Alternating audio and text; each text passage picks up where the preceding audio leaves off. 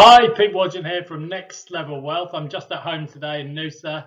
I've been reading lots of stuff about Labour's negative gearing changes and all of the impacts and possible impacts of that. So they've set a drop dead date now, 1 January 2020. So today, I'm going to run through all the impacts and possible impacts and what you need to do about it.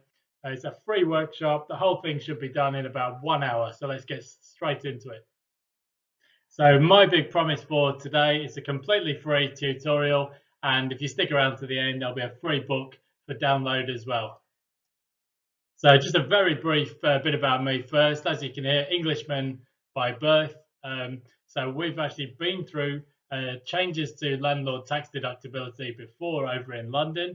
The world kept turning. There's a lot of panic about what it might or might not do.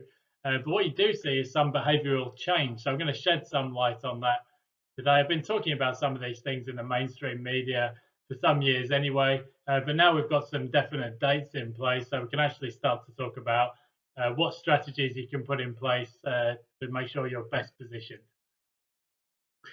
So just a little bit of housekeeping first. As you can hear, I'll be speaking in an English accent, probably had too much coffee, so I'll be talking a bit quickly at times as well, so you'll have to keep up.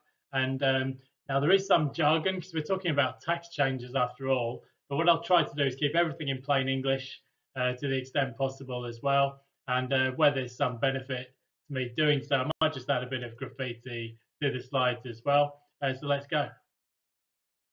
So what happens next? So the Labour Party has now confirmed that from 1 January 2020, they're going to change their rules on negative gearing. So it will still be available on new properties prospectively going forward. People who are already invested, no impact on them directly, although the market dynamics might change a bit. And for people investing in established property after 1 January 2020, the tax rules have changed. So what we're going to cover off today is, well, why are you investing in property in the first place? What are you trying to achieve? Secondly, well, what do you need to invest in going forward if you still want to be a property investor? And thirdly, we're just going to look at how some of the strategies that you might put in place. And a final consideration as well is timing, because it's still possible to do things prior to 1 January 2020 if you've got your ducks in a row. But if you do, if you're going to invest after 1 January 2020, the things that you do might be slightly different. So we're going to cover all of that today in this workshop. Let's do it.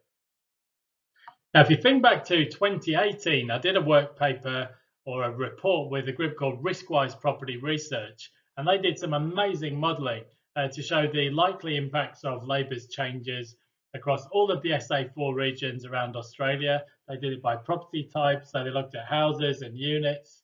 So it's the best modelling by far that's been done on this subject. Now, at that time, we talked about prices being lower than otherwise would be the case by a fair margin across all states. Some SA4 regions impacted more than others, as you might expect. Now, one of the questions that comes to light now is, to some extent, have some of these price declines already been priced in? And the answer is, in some areas, yes. Because ultimately what you need to see under Labour's rules is that rental yields have to be, depending on the area, they probably have to be around about 1% higher. So CoreLogic will release its latest figures this week, and they will show that rental yields have increased quite significantly, mainly due to price declines more so than rents, but they still haven't increased enough. So some areas, there's still some further downturn to come before the market rebalances. So stick around, because we're going to cover through this workshop, firstly, the possible impacts, secondly, where the opportunities arise, and thirdly, some of the risk areas as well. Now, a second dynamic to watch out for. So in recent years, there was a lot of talk about rising interest rates globally, particularly in the US. And so interest rates were hiked off the zero lower bound. And for a time, it looked as though interest rates were just going to keep rising until something breaks. Well, that dynamic is now reversed. So a bit of jargon here. The yield curve in the US is now inverted. So in plain English, the market's no longer expecting to see further hikes from the Fed in the US, and this can be good news for Australian property. So funding costs As you can see, this chart is a very oversimplified chart showing that the cost of money for Australian banks had increased quite significantly in 2018, to the extent that banks were having to pass on interest rate hikes to their mortgage borrowers. But those funding costs, the pressure on funding costs has just dropped away very dramatically, and in fact, pretty much back in line with long run averages now. So the rising interest rate story has gone away. So that's one of the dynamics to watch out for as 2019 rolls on. And we'll look at a bit more on the next slide in terms of what the Reserve Bank is expected to do as well. So financial markets are now pricing that the Reserve Bank will have to cut interest rates twice more by 2020. And that's partly to do with the housing downturn itself. It's putting a lot of pressure on consumption in the economy, it's damaging confidence. Construction is now falling away very sharply. We've seen 50,000 construction jobs shed over the year to February. So what does that mean for you and me? Well, check out with your local lender, because fixed rates should now be falling. So we saw Macquarie Bank go in the past week. Suncorp has gone as well. So particularly on 3-year fixed rates and 5-year fixed rates, you'll see mortgage rates should be now coming down.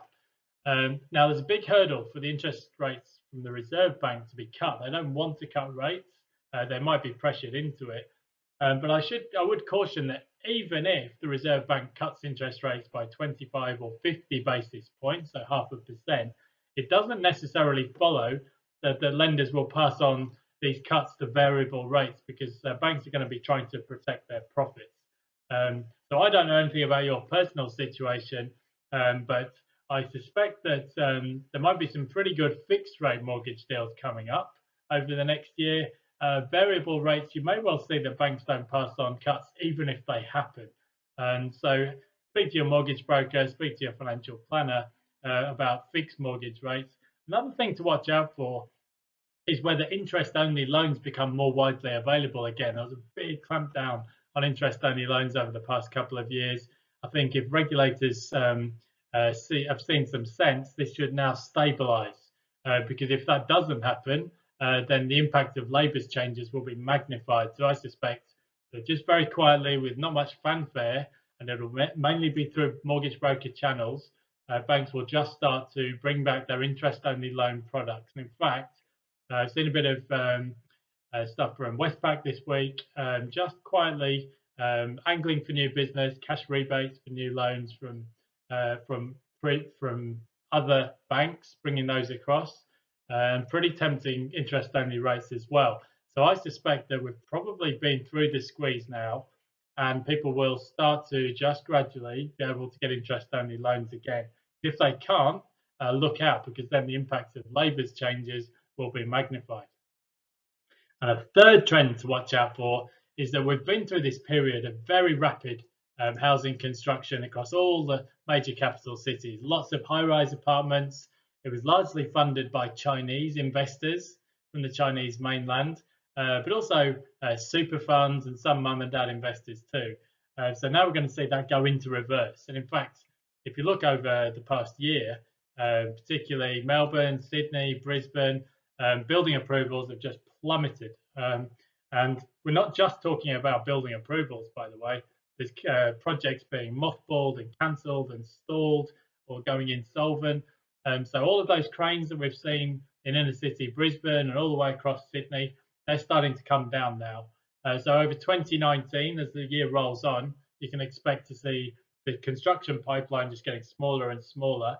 So that's one of the ways in which the market rebalances. The supply of rental housing now just shrinking away, because these things are a cycle. That's a key point to remember. Governments come and go, tax laws change, but things always go in a cycle. And now we're going to see a lot of the pipeline just shrinking away until eventually there'll be upwards pressure on rents again. But it does take time, especially in Sydney, because we've still got this overhang of new apartments to work through. But population growth is really, really high in Melbourne. So you might see the supply holds up a bit better there. 120,000 in Greater Melbourne. Sydney's growing at about 95,000, and Brisbane about 50,000. So 4th year of increases there too. So in those three cities, you'll see the construction pipeline shrinking, but a lot of people are still moving in. So that's another dynamic to watch out for as 2019 rolls on. So these are the big questions that mum and dad property investors need to ask themselves. Number one, why are you even investing in property in the first place? Because you do always have to weigh up other opportunities. So in Australia, tax incentives generally push people towards property or the stock market. So people need to consider, well, why property? Is it still right for you? But in particular, post 1 January 2020, have a think about, you've got to look at cash flow. That's the big thing. So assuming you can still get interest-only mortgages, you don't want to be racking up big net rental losses. It's not going to be much use to you on established property. I will show in this presentation why new property, although Labour is trying to steer people into it, it will still be an inferior investment. And I think people will work this out pretty quickly, because you pay a premium to buy brand new. That's the developer's profit. When you come to sell, the property is no longer new, so it's lost that newness premium. And then when you come to sell, of course, the next person doesn't have access to those tax incentives that you've had. And so the property, unfortunately, will have fallen in value and people will lose money. So that's why I don't think Labour's incentives are going to generate new housing supply in the same way that they think. And they'll probably have to look towards institutional funds, so build to rent ideas for affordable housing. But the best investments are still going to be in established property. But you've got to think quite carefully about how does that cash flow work for you, because you don't want to be generating net rental losses if you can't use them against other forms of income. And you also need to weigh up when do you take action. So do you try and lock in an investment before 1 January, or do you sit back and wait for the opportunities to arise, because there will be some. Now, there's no one size fits all when it comes to investment, and particularly with property. So one of the things I've seen with my clients is a lot of people have businesses in a trust, or they have a family trust, and the changes that Labour has proposed on trusts, the impact is a lot less. So there will be a change to market dynamics. But most of what Labour's changes are going to be targeted at is actually mum and dad investors in their own names offsetting net rental losses against their salary. That's the big change. So for a lot of people, it might not be as direct a change as you might think. Another thing which is very badly explained, generally speaking, is that you can still offset net rental losses from established property if you have other investment income. So I already mentioned the stock market. So if you've got dividend income from shares, your net rental losses may still be used in some circumstances. Now, just a disclaimer here, I don't know anything about your personal circumstances, so you need to speak to your financial advisor. But negative gearing and net rental losses on established property, they may not go completely unused. It all comes down to your personal circumstances and what other investment income you might have. Otherwise, they might be carried forward. So you need to think pretty carefully about that. For people who don't have access to other funds or other investments, then they may still invest in established property, but in one way or another, they're going to have to improve the yield. So for some people, that might mean looking at Brisbane or Adelaide instead of Sydney and Melbourne, because the yields are higher. Even on established houses, it's not very difficult to find 5 or 6% yields, depending on where you're looking. And if you want to get high yields still, it's not that difficult, but you might need to look further from the centre of the city, or at townhouses or units. There are lots of different ways that people can easily generate a high yield. And don't forget, mortgage rates now available from in the 3s, maybe 4%. So you don't need a particularly high yield to make a break-even result, but it all comes down to your personal circumstances. If you read in The Australian this week, great article by Stuart Weems, who's a good financial planner and mortgage broker, and a guy that really understands property. And he talks about some of the strategies that landlords should use in terms of making sure they maximize their rental return.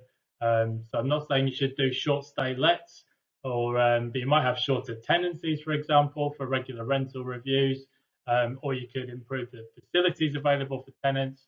There are lots of things that people might do to improve the rental yield, You just need to think about your personal situation.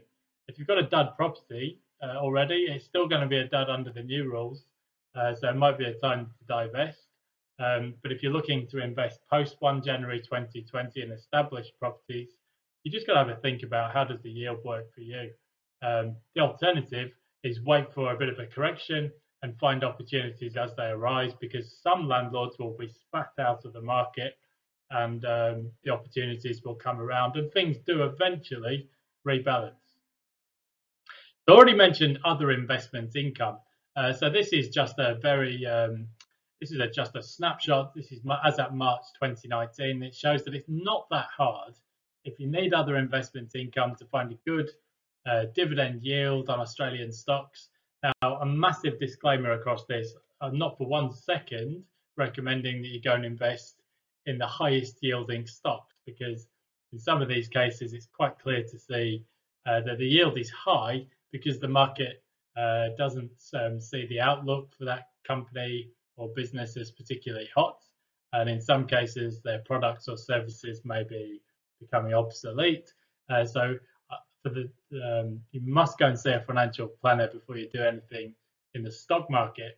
But what is quite clear to see is that it's not difficult to generate a decent dividend income. So, for example, in my case, during the Royal Commission, I picked up some shares in Commonwealth Bank in the mid 60s, and as at today in March, the dividend yield might be around about 6%, and grossed up it's about 8.5%. So for people with a bit of spare cash and they need some investment income, it's not very difficult to generate that. So if you've got a property that's making a net rental loss going forward post 1 January 2020 of a few $1,000s per annum, it's really not that difficult for people to generate dividend income that they might use. But this is a case-by-case basis. But I would caution people, don't fall for the yield trap and go and invest in something just because there's a double-digit yield, because you might find that it's double digits for a good reason.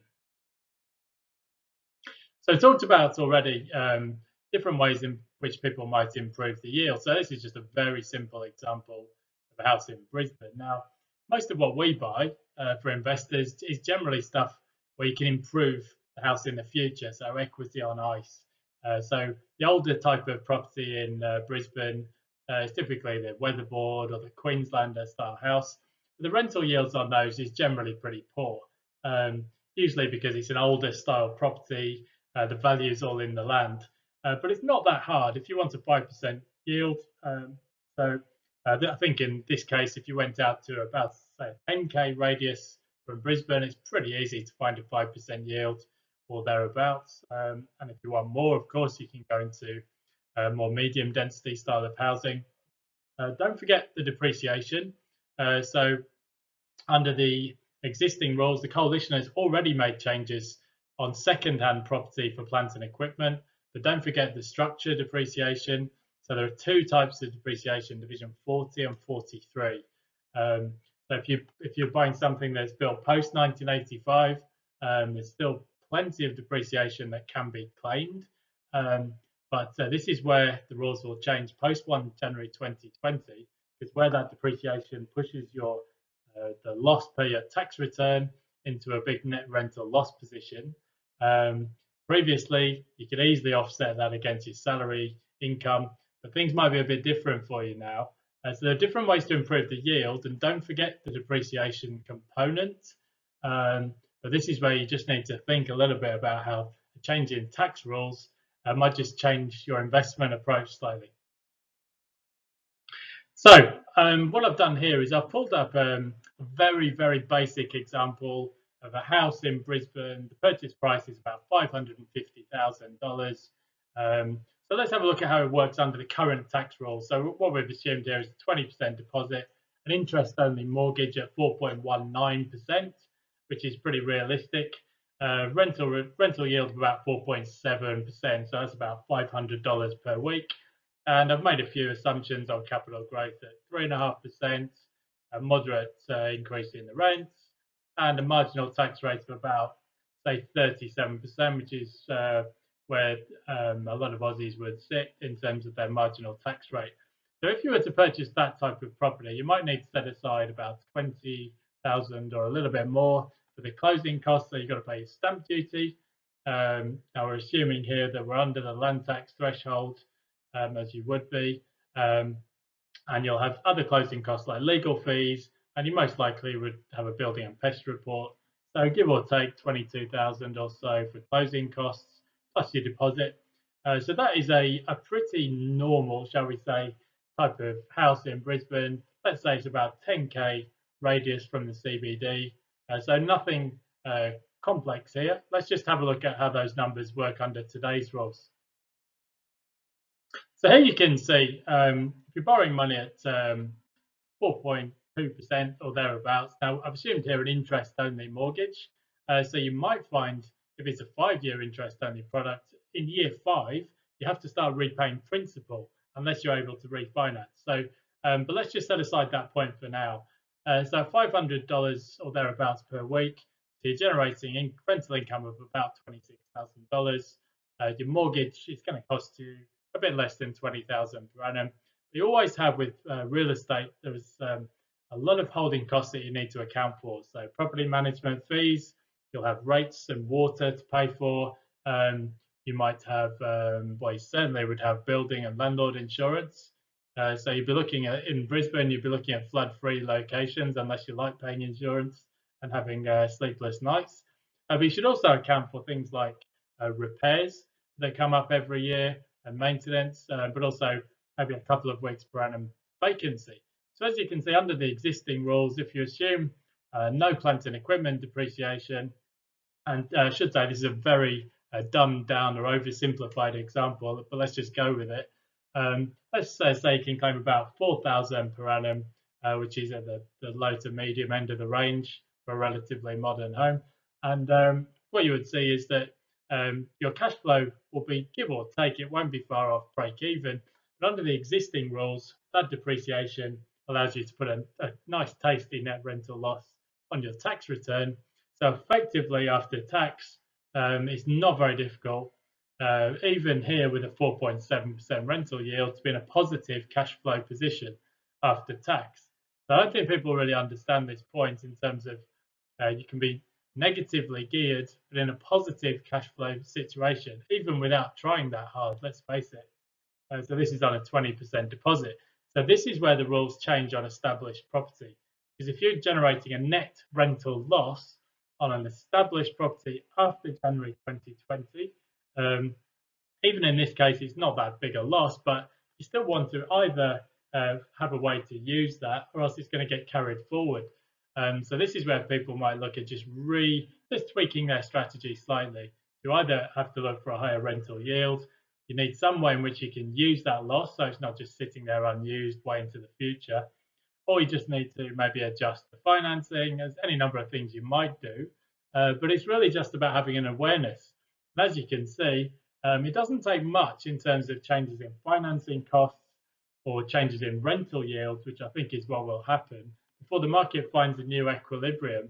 But people just need to think a bit more smartly about what they're doing and not just racking up losses lazily without thinking about it, because that's just dead money out the door.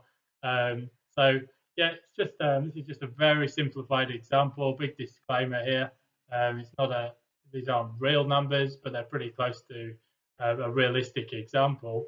And yeah, you just need to look at it on a case-by-case basis.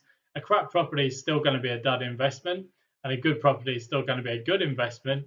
But you just need to make the cash flow work for you and make sure that it's tax efficient. Now, one of the things that I mentioned earlier in the piece is that we went through some changes in Britain to landlord deductibility, mainly impacted people at the higher rate brackets. There's a lot of panic through the real estate industry. Is it going to completely shatter the rental market? Well, no, the world kept turning, but what you did see was some behavioural change. And we had changes to stamp duty brackets as well, and that pushed some people into the lower price brackets, sub 900k. Rents increased in some areas as the rental supply declined. What we did find is that the market finds its new level and the world keeps turning. But that said, it's not a reason to be complacent. And it's probably the perfect time, in fact, to reset your strategy and just work out what it is you're trying to achieve. And there will be some opportunities that come up too, but you just don't want to get caught napping, that's all. And I've talked about some of this stuff for a number of years now in the mainstream media over in Britain and in Australia in the Australian newspapers. You can track back some of those media pieces. But in particular, we did a very in-depth report on negative gearing with Riskwise Property Research. So that was mainly for instos, that report, but we've done a lot of work on it, and we're pretty confident that there will be an impact from Labour's changes. So you just need to make sure you've positioned yourself correctly. So just to summarise that first section then, there will be some risks coming up to the market because one way or another those rental yields have to go up. So that means there's going to be some risks, and particularly for certain types of property. So if you're invested in some of those apartment towers with a high concentration of investors, for example, there's going to be some risks for second-hand property. But the thing is that, as I mentioned, the demand for housing remains very strong. So there will be some opportunities come up as well. Some people will panic and sell. Some people won't be able to sustain those strategies. And the supply of rental housing and established property is going to be constricted. So there'll be some opportunities too. So I guess just to make the point there, it's about having an awareness and just being ready to strike. So if you want to experience ongoing success from your real estate investment, then the key point is it can still be done, but you might just need to tweak your strategy. Most people, in my experience, invest in real estate for ultimately because they want to build a level of financial independence that will give them time freedom down the track. That can still be done, but you just need to think quite carefully about your tax position. Now, this is a case-by-case basis. It's different for different people, but the tax changes will lead to behavioural change. You just want to make sure you're on the right side of that trade. So I do a 12-month coaching program, and what I've been sharing with people is that we're coming into quite a landscape change here for real estate investment. There was a big orgy of investment as people piled in, chasing the capital gains. That's what happens in every cycle. The regulator stepped in. We're now seeing making it much harder for investors if they don't service up when they come to apply for a mortgage.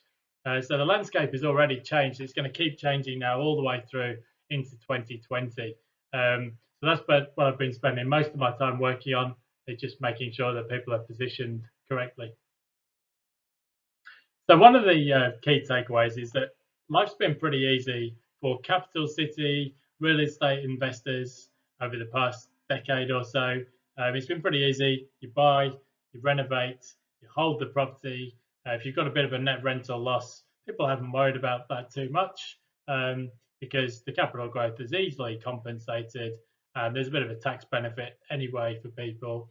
But what I'm saying is that strategy has been really effective, especially in some of the big capital cities in recent years. But what got you to this point is not going to get you to where you want to get to in the future. So let's take a look at a few of the changes in strategy you might deploy. So 30-second recap. So the coalition has already made changes to depreciation under Division 40. So second-hand plants and equipment. Those deductions have now changed on established property. So already at the margins, there's been these tweaks, and that's reduced people's net rental losses for new investors. Travel expenses are already disallowed, and the regulator has made it much harder for people to own multiple properties. So there's a practice guide called a bit of jargon alert, APG 223, essentially said that serviceability, people will be stress tested at least 7% and probably quite a bit above. So it doesn't matter if you're borrowing at 3.5% or 4%, you still need to be able to prove serviceability at a higher level. Plus, banks, if people are borrowing more than 6 times their income in aggregate, banks are going to have to look at that pretty closely before writing a loan. So whereas people once were able to pile up use their equity to buy properties again and again and again. That's now much harder to do. So that's all in the rearview mirror anyway, but it will continue to impact people going forward. But now we've got some new changes on top of this from proposed by the Labour Party. So Labour's been ahead in the polls for a long time. I think they'll probably win the election. Franking credit refunds will impact some investors. That's outside the scope of what we'll talk about today. Most people won't be impacted by that, but some retirees and lower income earners might be. What we're going to look at today is the negative gearing changes and the capital gains tax changes. So CGT, I think for most property investors, real estate is usually worked better as a long-term investment anyway because of the stamp duty, the cost of selling, the cost of acquiring property, the cost to get in and out are quite high anyway. And if you add in the capital gains tax, you generally find that the best investments are those that have been held for a longer period of time. So if you're not getting the capital gains tax discount from 1 January 2020, I mean, that really just reinforces the importance of a medium to longer term holding period. And you might see some asset lock-in because who wants to give back all of their gains in capital gains tax? Certainly not me. Now, negative gearing, the rules that have been proposed, we've already talked about. So net rental losses on established property not being used against your salary income. Now, will Labour get those changes through effective 1 January 2020? They're not going to have a majority in the Senate, I would expect. So they're going to need some crossbench support to get those rules through, or they might be watered down. But they won't need much support. So let's work on the assumption that those rules are fully implemented from 1 January 2020. It's not a guaranteed thing at this point in time. We've still got a budget, we've still got an election, they're always close. But let's work on the assumption that Labour does push forward with these proposals, and let's see what happens. So a lot of stuff to digest here in a 1-hour workshop. So let's just take a 30-second breather so I can have a cup of coffee as well. And if you've just had a moment there to consider what we've talked about so far, let's get into the second part of the presentation where we'll talk about some of the strategy changes and some of the other impacts as well from Labour's proposals. So the tax office released its 2017 figures this week, and what it showed is that 90% of landlords only ever own 1 to 2 properties. So more than 1.5 million landlords have an interest in just one rental property, and 90% have just 1 or 2. So what the Labour Party is saying, what's the target? These people, people who've been using the tax benefits to get 6 or more properties. But as you can see, it's actually not that many people when you look at it. 20,000 or so in each given tax year, increasing very slowly. So what you can see from this is that, one, most people don't achieve what they want to from real estate. Most people never own more than 1 or 2 rentals, which probably isn't enough on its own to get people where they want to get to. So there's not many professional landlords, as you can see. Now, Labour wants to change that, so they're going to bring in more institutional investors in time, I guess. But this is both a good and a bad thing. So it's a pretty imperfect market, so it's not that hard to find good opportunities that will outperform. So a lot of it's common sense, as I always say in real estate. Most of it, probably 90%, is common sense. But as you can see, most people never actually achieve what they want to. So most people don't do it right. So this is the backdrop. Relatively few people owning multiple properties. It's become a bit harder too in recent years because of the changes to lending standards, but it can still be done. So let's take a look at how. So it's pretty clear then that the old way people just buying properties on 3% rental yields, I mean, that's fine for people who were invested before the change because their tax benefits will be grandfathered in perpetuity. They'll never go away. So it's an intergenerationally unfair policy in some ways because it benefits people like myself who are old enough to have invested before the change. But if you're looking beyond 1 January 2020, I've already mentioned that new property I mean, it's already statistically very risky because you don't know what you're buying if you buy off the plan. There are teething issues with new property, but most importantly, it's the price you pay to buy new. And when you come to resell, especially under the new rules, you will lose. But by the same token, buying established property and just racking up big rental losses, um, I caution people to be wary of vested interest saying that you should just plow ahead and do it anyway, because investing to make a loss is never really that smart. It was not so bad if you could offset that loss against your salary, but if that's not the case going forward, you just want to really be a bit more canny about how you think about these things and just be a bit careful about people saying plow ahead regardless. Now, on the plus side, rental yields will rise now. So some of that will come out in the wash over the next year or two. But nevertheless, just advise people case by case, look at your personal situation, but just be a bit wary about investing in property and making a loss if you can't use that loss. So let's take a look. Mentioned we've been through a landscape change. You generally find real estate downturns last for 2 or 3 years. In Sydney, the market peaked in February 2017. Certainly did for those of us who were active on the ground at that time, just watching and observing what was happening. So Sydney is now coming into its 3rd year of downturn, and house prices have fallen pretty sharply.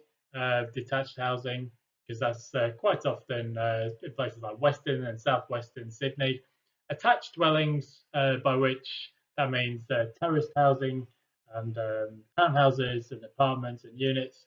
Prices are down less steeply, partly because those properties are better located, a bit more homogenous as well. But Sydney is now coming into its 3rd year of downturn. And as you can see, when the initial macroprudential measures were introduced to slow down investor lending, there was an initial impact, and then banks got lending sharply again, and interest-only loans fired up again. And then at this point, the regulator had to step in again, early 2017, and that has really just killed the cycle dead.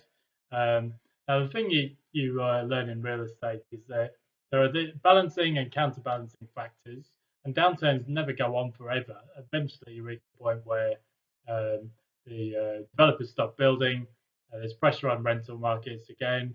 Now, we're not at that point yet, and certainly not in Sydney, because there's still an overhang of new apartments. But eventually, rents start rising again, and people pour back into the market. But under this landscape change, there's going to be quite a significant change of behaviour now. And one of the unintended consequences is that people are going to redirect their borrowing capacity away from established rentals and into their place of residence. So for desirable A-grade stock, people are going to redirect all of their borrowing capacity into a desirable place that they want to live. So although the policy is designed to take pressure off house prices and level the playing field, there will be some unintended consequences. And in fact, you'll see in some areas desirable house prices actually rising as people become owner occupiers and leverage up into their place of residence, where you still get the capital gains tax exemption. So the world is changing a bit from 1 January 2020, but I think the downturn has got a way to run in Sydney. Melbourne is about 9 months behind on that cycle, I guess. So we're starting to see some very low auction clearance rates in Melbourne at the moment. And eventually people will decide to pull up the ladder and stop listing new properties. That's happened in Sydney some months back now. So it's all part of the rebalancing process, but I think we've still got a way to go. Yeah, so that's the landscape change we've been through, and there's a bit more to come yet. Now, this is an important point that I've already touched on. Interest-only lending in Australia became extremely popular. It already was for investors. Now, if you're not familiar, the interest-only mortgage means that you just pay back an interest charge. You don't have to pay back the principal, certainly in the first 5 years of the loan, depending on the terms. And this made perfect sense for investors. It's very tax efficient because you get a tax deduction for the interest component, but also in Australia, it makes perfect sense because you can use a mortgage offset account, you can combine your savings and reduce the interest charge. So it's the perfect product for investors. Now, some home buyers have actually got in on this act as well, which makes a lot less sense in my view. And as in two strikes, essentially, the regulators really clamped down on the use of interest-only lending. So there were caps put in place. There was a mortgage rate differential, so you often paid a higher mortgage rate on interest-only loans. Now, I'm talking in March 2019. At this point in time, it seems to me like interest-only loans will now level off in terms of the share of the market. I saw Westpac this week just angling for some new business at 4.19%, 3 years interest only. So maybe that suggests that just at the margin, things are just loosening up a little bit, and they need to. Because if interest-only loans aren't made available to investors, then the impact of Labour's changes will go from being a moderate change to an amplified change. So hopefully there'll be some common sense applied. We'll have to wait and see. I don't think there'll be much fanfare. I think the loosening will be mainly through mortgage broker channels and done very quietly to begin with. But my sense is just at the margin, so ANZ and Westpac, they might just start to offer some more interest-only loans, particularly to investors now, not to owner-occupiers. And this is very, very relevant to what happens to the market, because if interest-only loans aren't made available, then look out, because a modest correction could turn into something much bigger. So let's see. Cool. So we've looked at a few ideas there, and so now we're going to look at what to do next. So this is the transformation I work on with my clients. We look at their situation to date and where they want to get to, and then just look at the new strategies that people need to use under the new tax system to get to the goals and the time freedom that they desire. And one good thing that's come out of this week is that now we've got a drop dead date. So we know there's a line in the sand from 1 January 2020, assuming Labour wins the election. That's the date at which the tax rules change. So while I don't think it's great policy, the good news is there's a little bit more clarity and certainty now in terms of dates, and people can at least start to work towards those new rules. Now, one of the things I noticed in the tax stats that came out this week, I haven't updated the chart yet, is that net rental losses on property, they've actually been falling now. They're at about the lowest level in nearly a decade and a half. So the average net rental loss got very big in Australia in 2008 because we had high mortgage rates, we had negative gearing rules in place. But since that time, mortgage rates have been falling and net rental losses. So on average, people are losing a few $1,000s, so it's not too dramatic. In fact, that trend will continue beyond the latest stats, which were available for 2017, because the coalition has changed its depreciation rules for plant and equipment. Mortgage rates are now close to record lows, and there are actually just fewer investors in the market, and the rebalancing has actually already taken place. So as I mentioned, there'll be changes to other rental deductions. So we've got changes to plant and equipment have already happened, changes to travel expenses. Rents are now going to increase in some areas and some property types. In fact, it's already happening in parts of Melbourne. And rental interest deductions, as you can see, well, they've been pretty flat now for a number of years because mortgage rates, if you shop around, and as I've mentioned already, if you look on some of those 3 and 5 year fixed mortgage rates, very, very attractive rates. So some of the doom and gloom scenarios out there, there's a few counterbalancing factors because markets have a way of rebalancing eventually, and some of that rebalancing has already happened. Now, this is a slide I've pulled up from a previous presentation, but just to reiterate the point, I won't run a full case study today. It's just to note that in some of these middle-age age brackets, some people have been running up, especially in Sydney and Melbourne, very significant net rental losses. Now, not everyone was doing it, as you can see on the chart, but some people were racking up big net rental losses, and that's really something to be cautious of. If you can't use those losses $7,000, $8,000, $9,000 net rental loss. If you're not using it, I'll be a bit cautious about that, because the old theory was, well, offset against your salary, let the capital growth do the work. So those are the sort of strategies that you need to be a bit careful about. But as I said, it's case by case. Some people will have trust income, other people have other investment income. So you need to look at it in the context of your personal circumstances. Now, there's been a lot of doom and gloom around at the moment, as there tends to be. The economy has suffered from the credit squeeze. We've seen 2 quarters of pretty flat performance in the economy. House prices have been sliding. There's a lot of doom and gloom around. As I already mentioned, there are pretty easy ways in this country to generate decent positive income, and the tax incentives in this country generally push people towards the stock market or to real estate. But there are now limitless opportunities for people to package up their IP and generate business income as well. So I think while there's doom and gloom around for the time being, and there probably will be for the first year of the Labour government too, there's still endless opportunities in Australia. So need to take a step back sometimes from some of the media reporting about the end of the world, because that's not going away. But the reality is Australia is a land of massive opportunity, and for people who actually have the right mentality, there's endless opportunity out there to make money and positive income as well. Okay, so just before we go into the final section of the presentation, let's just take another 20 seconds or so just to consider a few of those points. And finish my drink as well. And if you've had to think about what's been the most useful so far, we'll go into the third and final part of the presentation, where we'll look at a few of the strategies and impacts. So to finish up today, if that makes sense, let's take a look at 3 lessons that we can draw from today's presentation, shall we? So here's the first lesson, and this is something that I flagged a year ago, is that big credit squeeze, big crackdown on investors, big crackdown on interest-only loans. And we've been through this period where, as intended, the number of investors in the market has been squeezed and squeezed.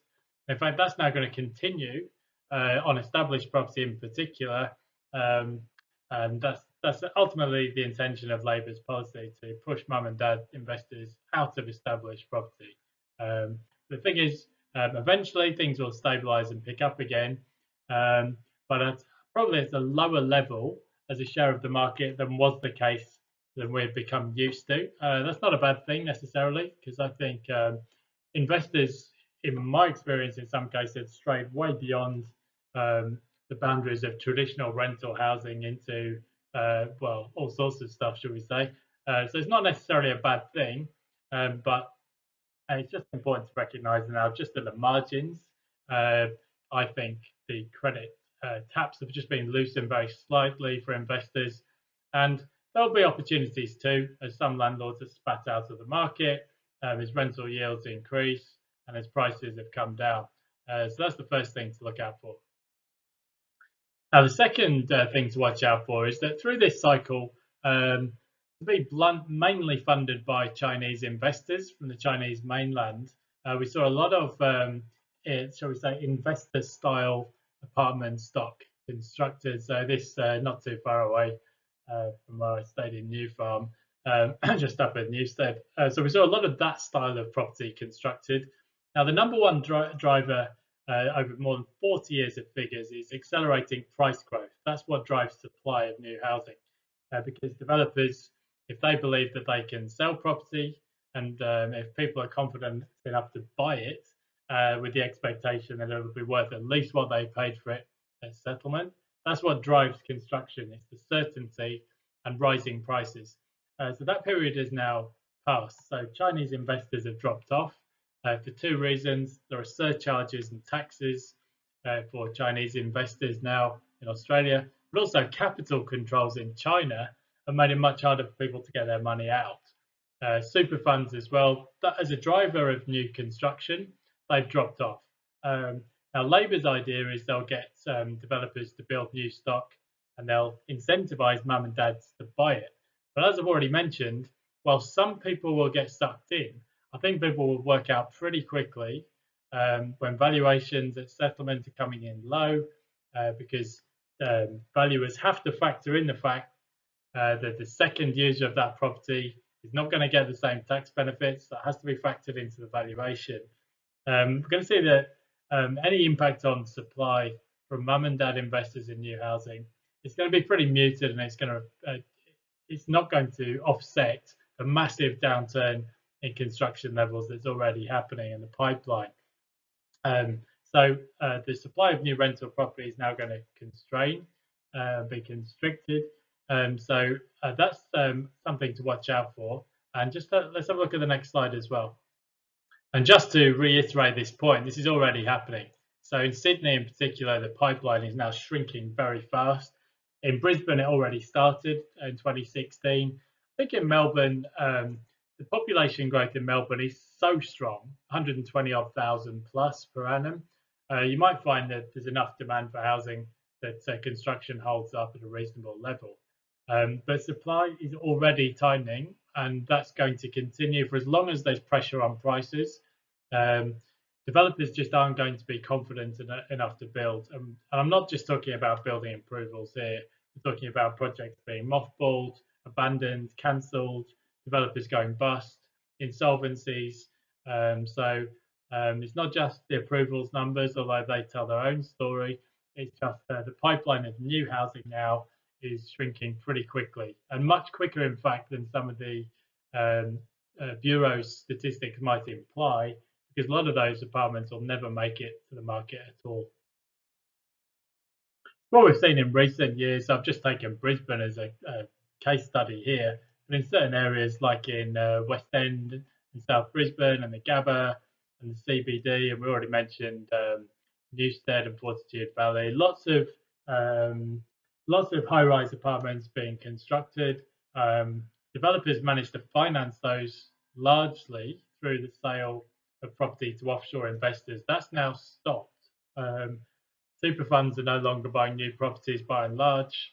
Mum and dad investors, they're going to be spooked away, because who's going to sign a contract to buy an off-the-plan property with no certainty over what that property will be worth a year or 2 or 3 years from now? Nobody, effectively. So new apartment sales have dried up, and regardless of Labour's policy, that's the dynamic we're now seeing. So in Brisbane, vacancy rates have been falling for about 6 months. I think Melbourne might shock a few people with how quickly rental supply tightens. It's already happened in Tasmania. Adelaide is now following. So all over the country, fewer investors is leading to tightening vacancy rates. The last place to experience that will be Sydney, because it still has an overhang of properties under construction, largely the ones that were bought by offshore investors a couple of years back or 3 years ago. So it takes time for Sydney to work through that stock, but eventually that's where we're going to get to, as population growth is tracking at about 400,000 per annum. So it doesn't take too long at that rate of population growth before there's pressure on rents again. So this is a slide I actually put up in a Prezzo last year, where I said, well, look, at the end of the day, we've still got four major banks. We've got non-banks as well. We've got second-tier banks competing for market share. My view was we wouldn't see a credit crunch, we'd just see a credit squeeze. So what did happen? The Royal Commission actually turned a relatively benign credit squeeze into something more significant, because banks all but went on strike in the second half of 2018. Very, very nervous lenders, far too concerned about ticking every box of an application, line by line analysis of expenses, and it pretty much dried up the flow of credit in the economy. And a modern economy, credit is the lifeblood of activity, it's lifeblood of the economy. So, and we're not just talking about housing loans. We've got personal credit growth now, lowest level since the financial crisis. We've seen small business loans have dried up, residential mortgages have dropped dramatically. So the risks have increased. So what I believe is that we'll start to see in 2019 is banks, in fact ANZ already came out and said it last week, our lending standards have been too tight. People are just too fearful of even writing a mortgage. So we might just see a bit of tapping on the shoulder, and the regulators saying, the Council of Financial Regulators actually between them just saying to banks, the point has been made and taken, but at the margin, things might just loosen up a bit.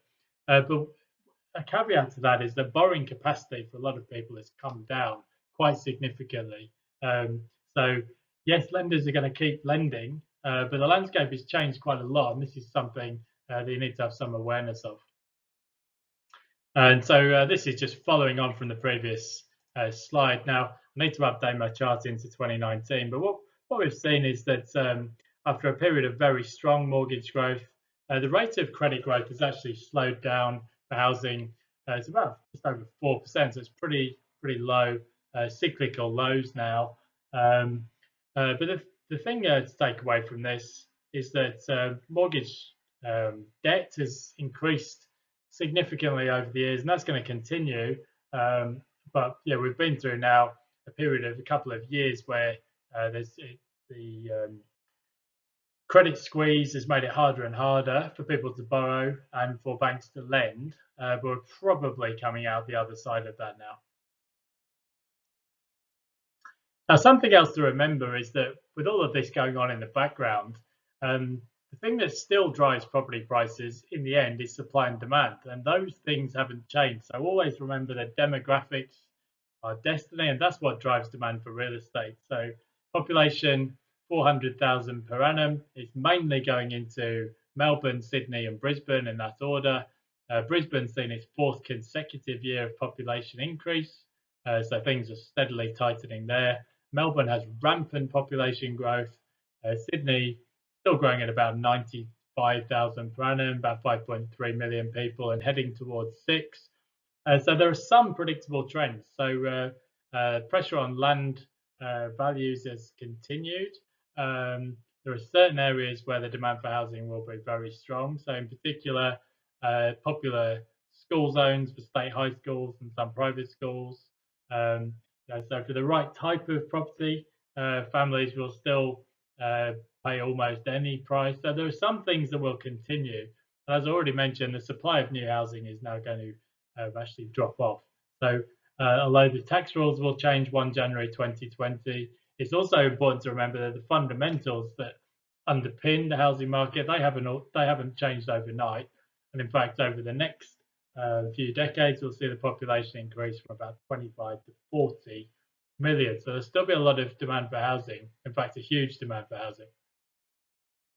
So again, my chart needs updating, but what we're seeing at this point in the cycle, in fact, what you always see at this point in the cycle is people moving away from the expensive cities towards southeast Queensland, so Gold Coast, Sunshine Coast and Brisbane. Interstate migration to Queensland is at a 10-year high. We haven't got the mining boom this time around, but certainly the pull factor there of a better lifestyle, affordability and a better climate is seeing a lot of focus on southeast Queensland at this point in the cycle.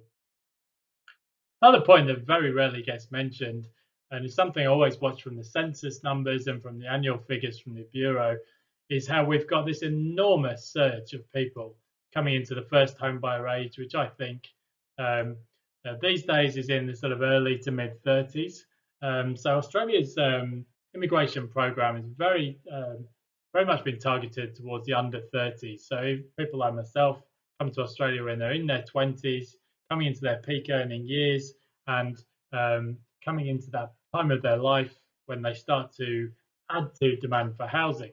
Now, this hasn't really received all that much in the way of coverage. If you look at the stats year on year, there's a huge surge of people coming into the first home buyer age. I mean, truly unprecedented for Australia.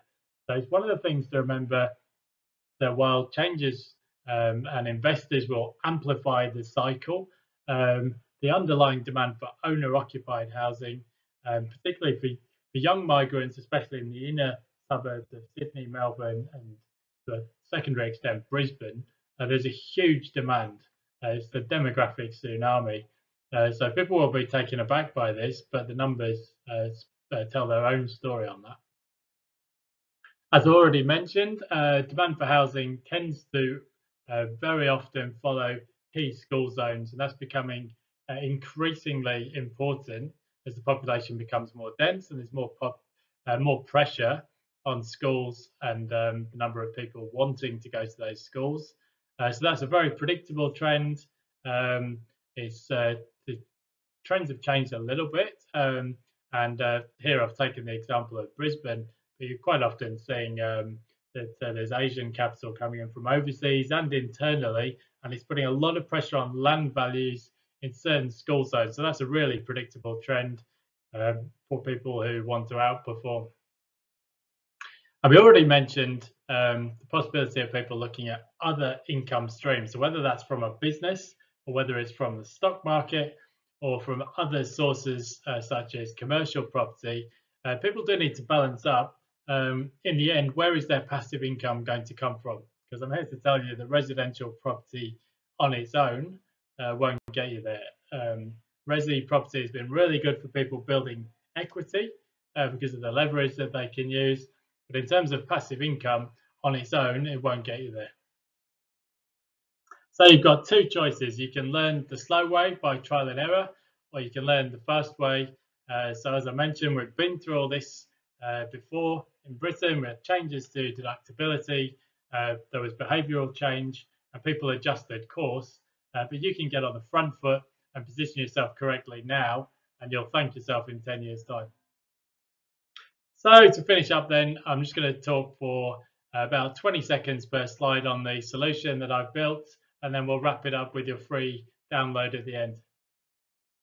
I just want to say a big thank you to the guys at Riskwise Property Research, because I'll be honest, I didn't have a very good handle on a lot of this stuff until they very kindly gave me access to their modelling. And I was totally blown away by that because to the best of my knowledge, they're the only people who've done in-depth modelling on housing markets across all of the SA4 regions. They've looked at different property types and all of the different impacts. So I'm very, very grateful to Doron and the team for giving me those insights because it's now given me the edge in terms of understanding the impacts of Labour's changes. So I strongly recommend you follow those guys at Riskwise because as far as I'm aware, they're the only people who've really modelled this stuff in any kind of depth. And what they showed me is that some areas of Australia are going to get absolutely clobbered by Labour's changes. A lot of the reviews that you see are done sort of at the macro level, you know, Australia this and you know, house prices that, which is that's fine if you've only got a cigarette packet to do your calcs, but for an individual, you need to understand what are the impacts on you and your portfolio, and actually how you're going to position yourself going forward. So big kudos to the guys at Riskwise, market leaders in this space, and thank you for giving me some statistical support for some of the ideas which I had in my head, but I didn't have any basis for, so thank you. So here's why I built this solution. One of the things that I've came to understand, particularly from the research of Riskwise, is that investors now amplify the cycle. So there's always an underlying demand for housing, as I mentioned, from home buyers and owner occupiers and first-time buyers and so on. But what actually amplifies the cycle these days is the number of investors as they come and go through the cycle. So it impacts auction clearance rates, it impacts new supply, it impacts prices, and that's why it's so important to understand investor trends. Now, this cycle is a little bit different from previous ones. It's been brought to an end, not by interest rate hikes as such, although there was some tweaking in the mortgage rate differential, but it's been brought to an end by firstly a credit squeeze and then a Royal Commission, and now we'll see changes to tax incentives as well. So this cycle is very different, and I'm a bit concerned, now I'm very concerned, shall we say, that some people because in the end, people will do what they get paid for. That's what they'll recommend. So a lot of people are going to recommend the same old, same old. What I'm saying to people is you want to be very careful about just doing what you've always done because the landscape has changed. So you need to think pretty carefully about your situation and be wary of people giving you advice that suits them rather than you. So here's what I do in my programs. I build a mothership. So look at where people are at today with their assets and their liabilities, their business or their career, and I work out where they want to get to over a 10 or 15-year time horizon.